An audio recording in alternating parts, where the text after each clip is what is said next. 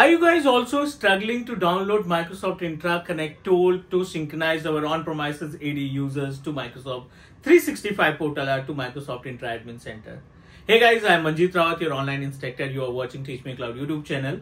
You know that Microsoft did lots of changes with their services, with their portal and with Microsoft Entra Admin Center as well.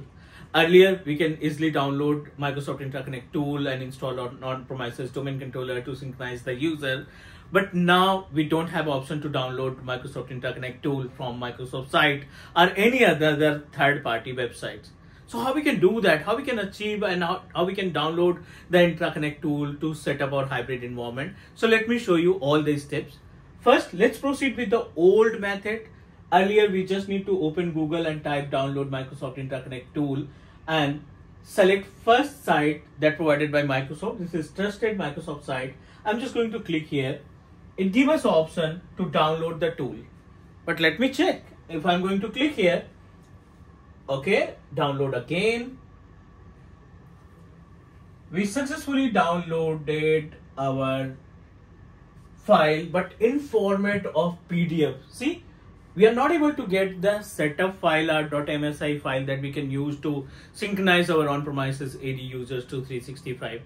It gives us a download. It's a kind of information that Microsoft want to share.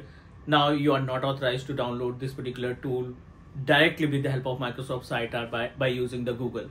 So how we can do that? How we can download a Microsoft Entra Connect tool? So for this particular task, very basic steps required. You just need to open your Microsoft Entra Admin Center by using your Office 365 admin account, or you can also download Microsoft Entra Connect tool by using your Azure portal. So this is my Azure portal. I'm just going to click on Microsoft Entra ID. It will redirect you on the page of Microsoft Active Directory Domain Services, or you can say the Microsoft Entra ID. And just scroll down and it gives us an option. See, Microsoft Entra Connect. You need to click here. It will redirect you on another page. This is the panel where we can find two different options. What is cloud synchronization and another is cloud synchronization the right solution for you? Or you can proceed with the on-premises infrastructure. This is the on-premises activity that you can manage. On the same page, we are able to find multiple options are available. You need to click on manage. It will give you again two different options. This is for cloud synchronization and another is related to the on-premises synchronization. We have only single option to download Microsoft Entra Connect tool.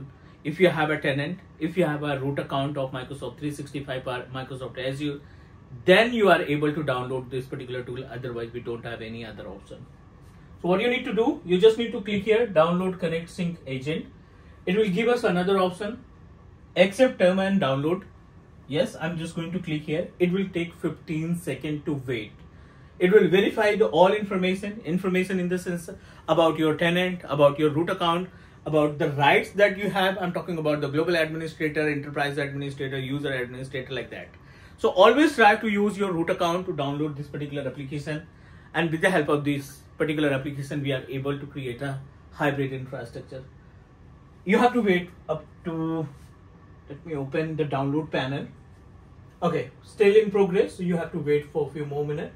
And definitely you will get the access of 145 MB of tool.